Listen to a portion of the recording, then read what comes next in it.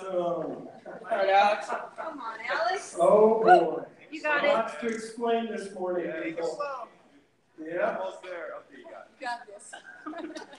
Okay, so first of all, I want to say welcome to the Seattle Church of Christ North Shore. And welcome to our first live stream service that we're having right now. We are live. That makes me feel really uncomfortable. You got this. I feel like I can say anything, and there's no time delay. I can't delete the video. This is real deal right That's here. right. So we better be on our game. The Got it. second thing that I'm a little worried about today is obviously you've seen me limping on my way up here. And I just want to share a little bit of a story and how you can pray for me and my knee. Oh, no. Now, I thought it would be very altruistic of me to play in the Hope basketball tournament. Not that our team needed me, because they certainly didn't need me, but they pressured me to be a part of it. Rudy and Grant kept sending text messages out. I heard things like, if you really are the minister of our region, then you'll be there. Yeah, that's right. And my wife said, don't do it. Right. She said, don't do it. And I did it. And I heard something pop kind of during that thing. And all last week, I've been walking and my knee will just suddenly buckle out and give way, leading to excruciating pain, reminding me that my ACL is either torn or significantly stretched. And I just want to say thank you to Grant and Rudy. There you go. Really appreciate it. But I did it for Jesus. So there you go. You know, we've been doing our series in the book of Titus, and I hope you're enjoying it. I'm certainly enjoying preaching about it. Today we're going to look at a practical on leadership and how it applies to our lives and how it applies to the church. And I think you're going to be really inspired when you listen to this lesson. For those of you who are younger today, I want you to not tune out the message. Because you might think that this lesson is all about being an elder or an office or a role in the church of when one day you're 75 years old. And so your attention span might want to draw thin. But what I want to say to us all today is that leadership is really valuable in all ages of our lives. I mean, think about your parents and how their leadership, good and bad, can affect your lives, right? Let's think about the world for a minute and the leadership that we value and how it always comes to the table whenever there's a crisis or an event of significance. We wonder, where is our leadership? So spiritual leadership is the same way. It's something that will guide your heart and your values. It's something that you can think about and aspire to and really desire to make your heart great, even though you're not quite there yet. Can I get an amen to that, church? That's where we are. This is about looking forward in our lives. And so I want to do some of that today. But first, I want to go over last lesson. We shared a little bit about the historical context in the book of Titus. And I don't know if you remember, but last week I shared that this book was not written to me and the Seattle Church of Christ.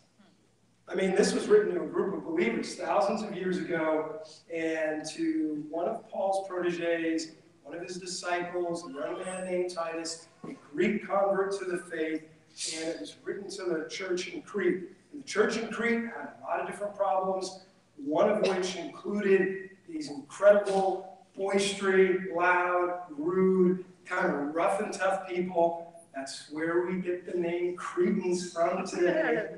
My mom would say, don't go out of the house looking like a Cretan. Now I know what it means. Beautiful island. There we go. We also talked about the outline of the book of Titus, how at the beginning it talks about good leadership in the church, and then it transitions to right living in the church, and finally, a right living in society. Today, we're going to be focused on good leadership in the church. Now, the church in Crete had some problems, right? They were outlined here in the book of Titus. There were false teachers in the church. There were teachings about Jewish myths and controversies, genealogies. Who was your mentor? Who was your rabbi? Who were your parents? How far back to the line of Judah can you trace your roots? There was controversy in the church. There were deceivers in the church that Paul addressed. Some people in the church had a love of money. There were aesthetics in the church, and there was worldliness in the church. And Paul says, look, you've got to deal with this. Todd talked a little bit earlier in his communion lesson, which was very profound and deep, where he spoke about the word servant, and God being our servant, and leaving that as the model for us to follow. That Greek word doulos means it's somebody who cares for your needs, somebody who takes care of you and waits on you. This was the idea of leadership in the first century church that Christ started. It was leaders were to be servants first and foremost. Last week we also talked about the two kinds of good. Do you remember that?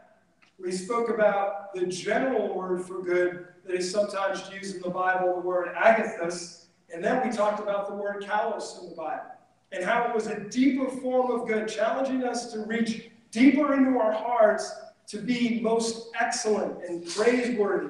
This was the kind of good that the Bible talks about, where it shares about things like forgiveness and holy and righteous living, and that as Christians, I mean, it's not good enough that we just let somebody in on the express lane, or we don't, share a bad gesture with somebody when they cut us off in traffic, right? This is about doing that, but then doing more than that. This is about living the kind of life where people around you know, wow, these people clearly love God. And of course, it gives glory to God, right?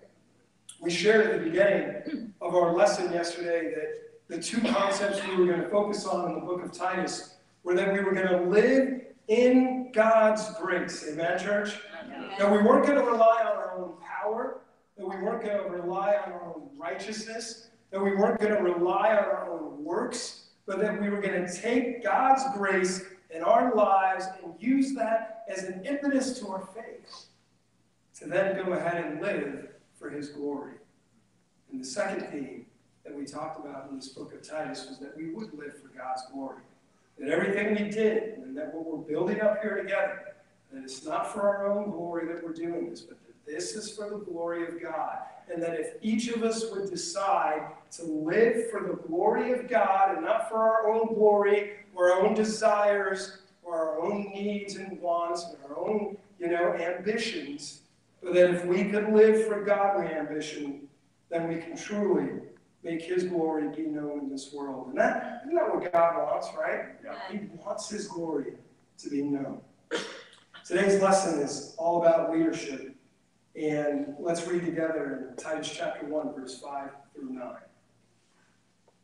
Paul says, "The reason I left you in Crete was that you might put in order what was left unfinished, and appoint elders in every town as I directed you.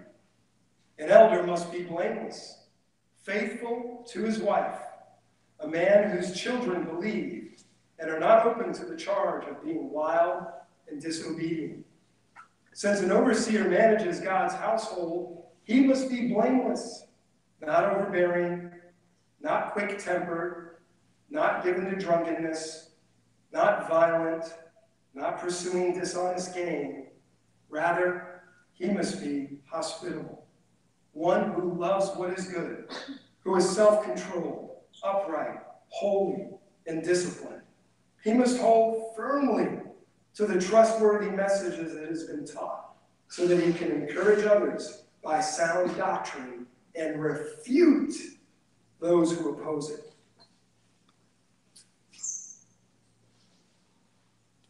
This scripture is incredible. But when I read this, I go, oh my goodness, I can never live up to this scripture, right? I mean, this is the highlight of morality in the Bible here. This is taking spiritual ambition and it's raising the bar and saying, look, here's what it means to be a Christian. And then it goes, look at this.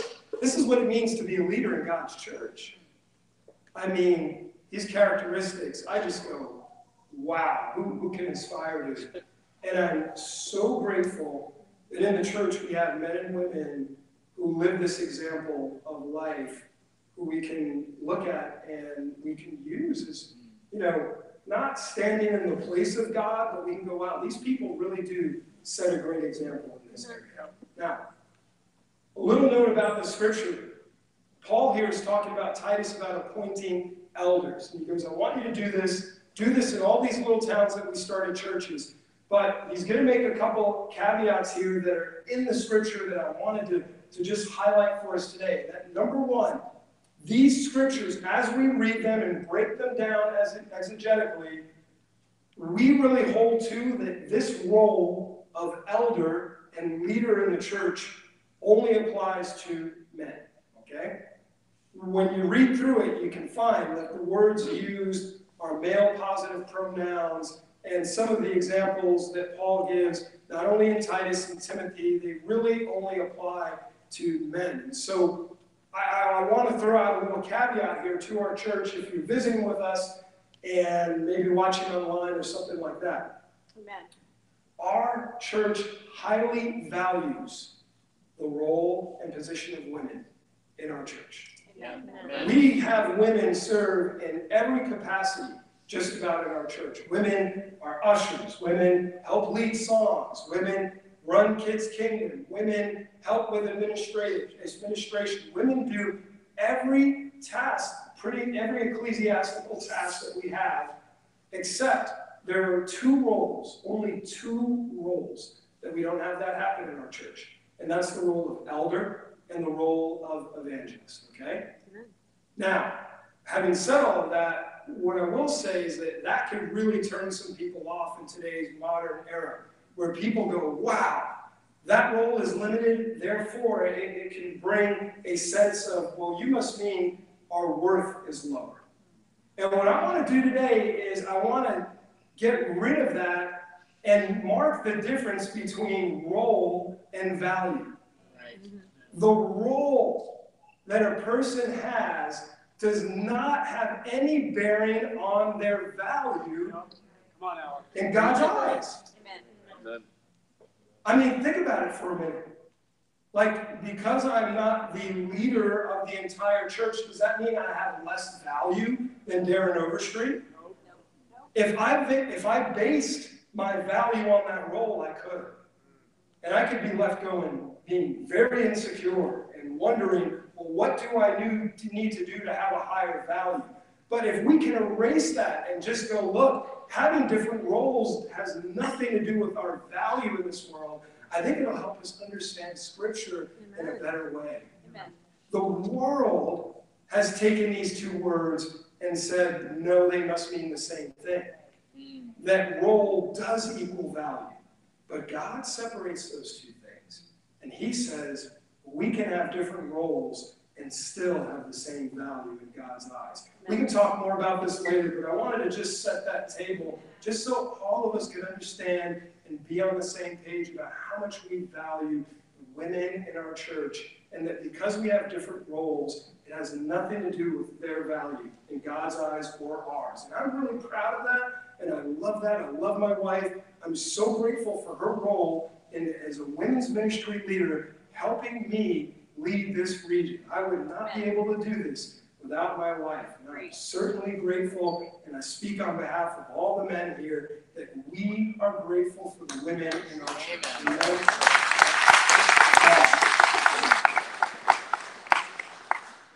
Now, leadership is really important. We need good leadership. I want to share a little bit of a story. This came recently.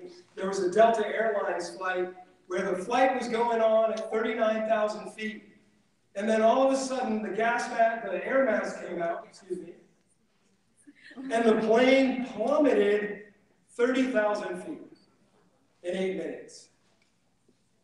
Now, I don't know about you, but I'm an engineer.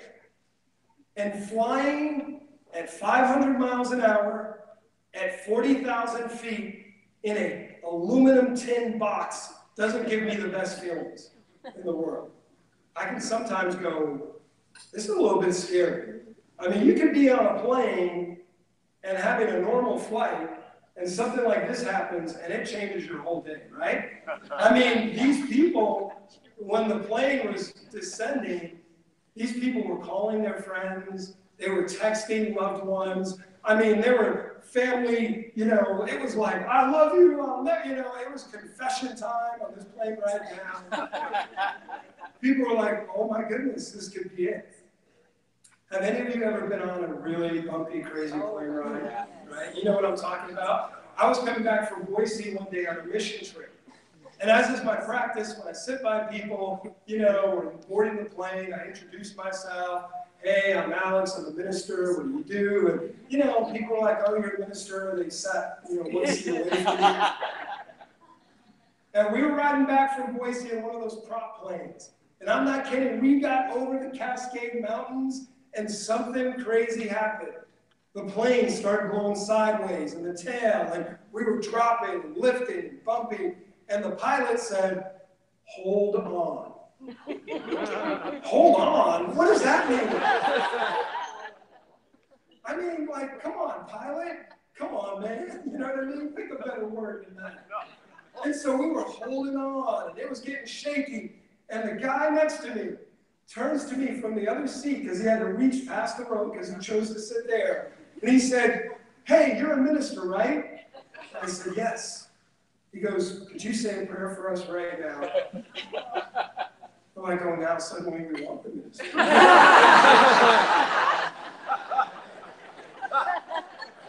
Oh, now I suddenly bring value to this plane ride. Because in his thinking, God surely won't let his man go down in a routine trip from Boise, Idaho. So I said, sure, I'll say a prayer. And I prayed, God, help us to discover on this trip what you would have us to discover with our lives. Amen. He didn't like that prayer very much. And then like 10, 15 minutes later, it sort of leveled out. And he went back to reading his book, and life was good again. But isn't it crazy how when we have crisis, a moment of trouble, then all of a sudden we want leadership and spiritual leadership, right? It's the same way with the church. I mean, we don't think about it until there's a crisis. We don't really, I mean, most of the time, we don't even care who the pilot is on the plane. When something like this happens, when you get off the plane and you shake that pilot's hand, you're like, you did a great job not destroying us today. Thank you. You know? So fired up about it. Worldly leadership is so different than spiritual leadership. Worldly leadership, the results outweigh the means. Strong and decisive. The leader's opinions matter more than anyone else's. Moral standards don't apply to you. Focus is on self and self-accomplishment. That's what the world says for leadership. This is what it means. Be stubborn. Be strong. You do that, and you're going to be the greatest leader ever, right? Spiritual leadership, completely different. As Todd shared about in this communion today. In spiritual leadership, how we do things matters more than the final outcome. It can be strong, but it's a collaborative and decisive process. Spiritual leaders value the opinions of others. A higher moral standard actually applies to spiritual leaders than not in the Bible. And of course, our focus is not on our accomplishments, but on Christ and his work in our church. You know, what we just talked about in leadership today, and we're talking a little bit about the eldership, and I want us to take a step out here and think about this. What if we apply this leadership to the world? What if we just took it to politicians, and we held the tightest standard for what it means to be an elder for our politicians? Well, first of all, how many of them would even qualify, right? Yeah. But second of all, what do you think that would do to our country and our nation? It would completely turn it on its end. So I want to talk about some of these words in spiritual leadership. Let's dig down a little deeper. Amen, church? The appointment of elders was so vital to the church that Paul says, look, you've got to figure this out. Take care of it. I'm even leaving you here because this is so important. James A. Garfield, President of the United States, actually said this. He was an elder in the Christian church. When he resigned from that position to take his presidency, he said, I resign the highest office in the land to become president of the United States. That's what he felt about spiritual leadership. This is huge in what we see. And here we go. Spiritual leadership, blameless, above reproach, no shame on the church. The idea was that somebody wouldn't be accused of wrongdoing or crime. And it's used twice in Scripture. Why? It's so that the elder doesn't bring shame or bad reputation into his church or to the family. Now, it doesn't mean perfectly righteous, okay? That's not what it means. But it does mean to live a blameless life. Faithful to his wife. The Greek wording here literally means he's a one-woman man. A husband who is faithful in his covenant of marriage. Children who believe and are not wild or disobedient. The Greek word here is the Greek word pistos, which means faithful and trustworthy. That they show respect and are obviously led by his guidance and direction.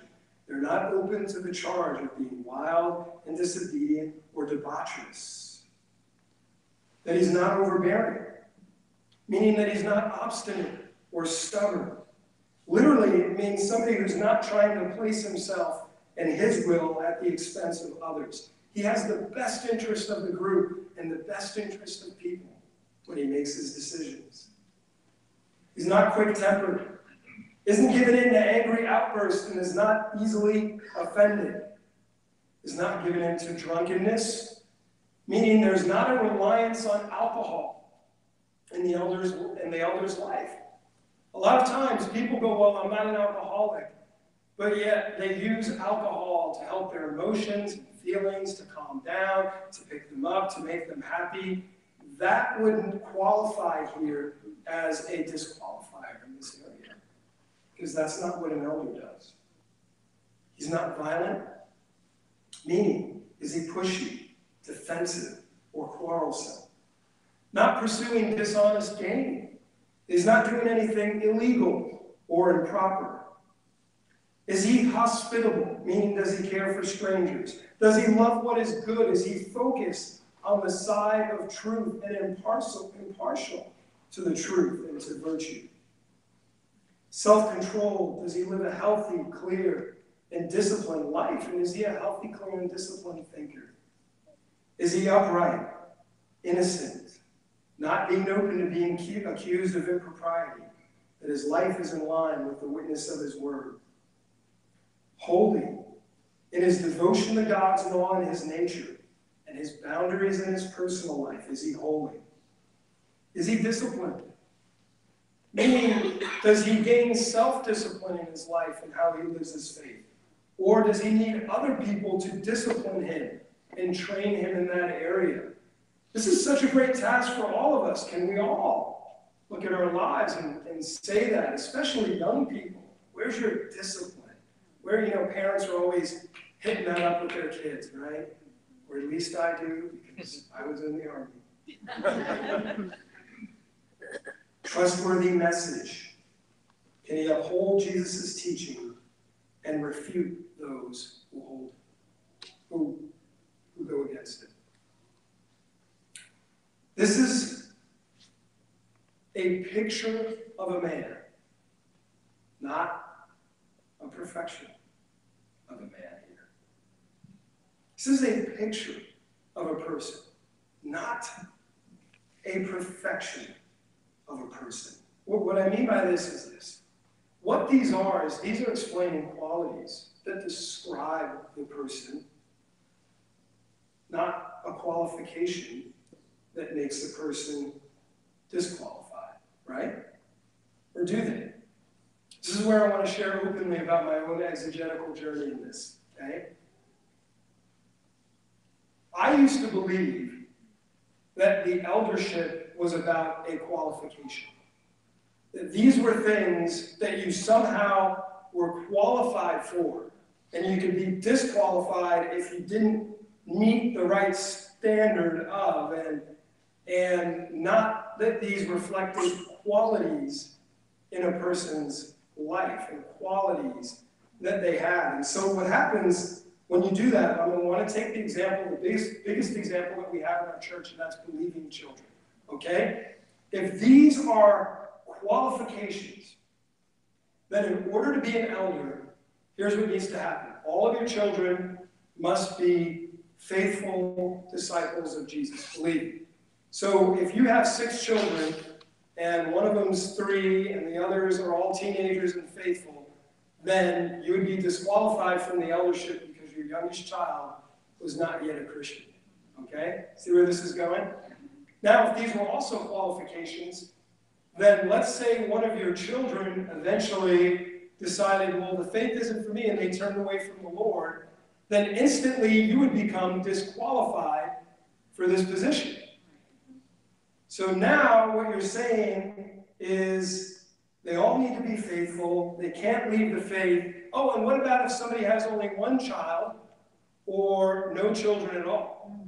Well, then they're completely out of it because it says whose children, plural, are in this area. This was the scientific way that I used to approach this scripture, okay? Because I'm an engineer, and so I like science. I like it when things match up and F equals MA. I love it when the equal sign is clear. I so enjoy it as an engineer. But spiritually, I can't practice my faith that way because it draws all kinds of conclusions and it can really be hurtful. And what I mean by that is this. If we go scientific in this area, then it makes the role of a parent responsible for the faith of their kids, as opposed to influential in the faith of their kids. Okay? Let me say this in another way. Teens, right now, I want you to raise your hand if you believe that your parents are responsible for you becoming a Christian or not. Raylan, okay. That's all right. Okay, teens, raise your hand if you believe your parents have 0 influence on you becoming a Christian at all. Amen. All right. Okay. Now, raise your hands if you think your parents have some influence in your life in what you do, but they're not the only determining factor or the main one. Okay, great. Those represent just different ways we can look at the scriptures. We can look at our faith in this area and go, well, parents have no responsibility in it, which I don't think is true. I think that's why this qualification exists for the eldership. These qualities, exist because I think it is important how our parenting goes and how our life goes. And I think there's a lot we can learn about a person from their kids. You can learn a lot about me from my children. You can see some of our mistakes, some of my strengths, and some of my weaknesses. To certainly take my kids and say they have absolutely 0 bearing on my life and my faith. That's, I think, over here. But then if you took my kids and say, they are 100% a product of what I do, well, that can really be unhealthy for them and for me. If we took that same logic in the church, think about it. What we'd almost be saying is that if anyone leaves the church, it's the elder's responsibility. And we don't want to do that here. What we want to come after is what is the original intent of this scripture. Remember we talked about exegesis? What is the meaning? What does God want us to hold from this? And I think what God wants us to hold from this is that if these are qualities that we are to have and that our elder is to have, then yes, there is an influence that they have on their kids and on their children. However, it's not the only factor in their kids' faith. I want to read this by John Oakes. He says, in kind of trying to sum this up, John Oakes is a teacher, a PhD and scholar, Christian scholar who wrote a book about this, and he says, without a doubt, the quality of a man's parenting as it is reflected in the lives of his children is a key aspect for those who would take on the role of elder, which is why this quality appears prominently in both Titus and 1 Timothy. If we are looking at the quality of faithfulness of the candidate's children, then it seems at least one or two of the children should be old enough for the fruit of the management of the home to be borne out. However, does this mean that one would have to have all the children's past the age of accountability to nail it down and get it right? Not really. Let us summarize by creating the picture of the man, okay? And that's what we're talking about here, the picture of a man. The picture of the man of God is one who is willing and well prepared to take on the role of elder, pastor, overseer in the church. He is not a man who is perfect, but a man about whom no seriously damaging charge could be laid. Anyone that knows this man would agree that no one could believe he would use his position for financial gain. His children are not perfect, but it's reasonable to think that based on what we can see, that they are stable enough and that they show him enough respect that he will be able to focus a great deal of attention on the family of God. There's not even the slightest hint of sexual impropriety in this brother's life. Perhaps more importantly, sisters feel loved, protected, and safe around him. No one is on pins and needles, wondering if he'll get angry or defensive. If one quality could describe this man, it's unselfish love. He's not given to arguing, but to peacemaking and bringing about unity and consensus. This man combines qualities which are not often found together in one person. While being gentle and peace-loving, he is able to respond vigorously whenever the church and the truth of the gospel are under attack. He knows his Bible backward and forward and knows how to apply it to provide milk for the new convert and solid food for the mature, all the while opposing those who would bring trouble and shame on the kingdom of God. That is an amazing summation of how God views the eldership. And what I'd like to do here today is not just to lift up our elders, but I want to lift up everyone in our church, that though not every disciple can be an elder, we should all be aspiring to live this way in our lives, right, church? Yeah. I mean, this is the level of life that mature men want to live. I mean, when I think about my life 40 years from now, man, I want it to be said this about me. I want people to say, wow, he was faithful to his wife and faithful to the church. I want people to be able to look at my kids and hopefully see that faith being renewed in their lives and in their parenting. I want people to say, wow, man, he aspired to be a peacemaker. He was approachable and comforting. And man, he defended the gospel and truth backwards and forwards. I mean, these are all of our qualities here today. And so what I think we've done in the past is we maybe made elder be a position that's so high and so unattainable that so many of us thought there is no way we could possibly achieve all of this. I might as well give up. And yet, if we think about these as qualities in our lives, these are things that we can all decide that we want to live for. I really do love my relationship with the elders here. I want to finish it off by kind of sharing why these things are in here. This is in here in the Bible, number one, so that our eldership and our leadership in our church would live above reproach, as it talks about in Titus chapter 1. Excuse me. Number two, that there's safety and protection for the Christians in the church. That way we have a way that we can administer church discipline and lead the church while people in the congregation feel safe and that there's a warm and a gentle and a safe place for them to practice out their faith and be disciplined. And lastly, that the church is protected. That our doctrine, our beliefs, our values, our culture, that those areas get protected in the leadership of the church. And so when we put all that together, it kind of reminds me of this quote. It says, the pastor must speak in two voices, one for gathering the sheep and one for driving away wolves and thieves. I really see this as being what a true elder and what a man of God is like, right? That they have this gentleness when it comes to working with people, but also a ferocity and a really bearing down on the truth. I know a lot of us can really err more on the side of being gentle and loving and caring and kind, but can we aspire to also have some teeth in the gospel and teeth when it comes to the truth? Absolutely. They're both needed. I have Martin Luther King Jr. up here in some of these slides because I think he represents great spiritual leadership. Even though his primary leadership started in the church, it turned out that his primary leadership ended up in the world, helping bring civil rights and that revolution to our country, which we badly needed at that time. Leadership in God's church reflects his glory, and that's true. Our leadership in our church reflects God's glory, and I love the leadership in our church. I can't tell you how grateful I am for Paul Martin.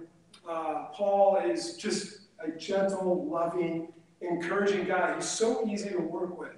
I mean, changes and things like that. He's just really flexible, and whenever I confess sin to him, when we get together, I mean, he never overreacts. He's just such a wonderful person to work with. And yet, I know when it comes to defending the gospel and defending culture and the things that truly matter, he is right on there, stepping up, ready to, go toe-to-toe with anyone that would oppose what is true. And that's a beautiful thing, amen? What I'd like to see happen is this. We can't all be elders, but we can strive to have these qualities in our lives. And I hope that today this inspired you. I hope that as we looked at what spiritual leadership is, and we looked at these qualities, and we looked at these pictures, that what you decided to do was go, you know what? This is how I want to live in my life. We've got to stop being people who are being content and being mediocre in our spirituality. But we've got to be people that are determined to strive for the greatest and highest offices that God would have. And I think that is leadership in his church. By God's grace and for his glory.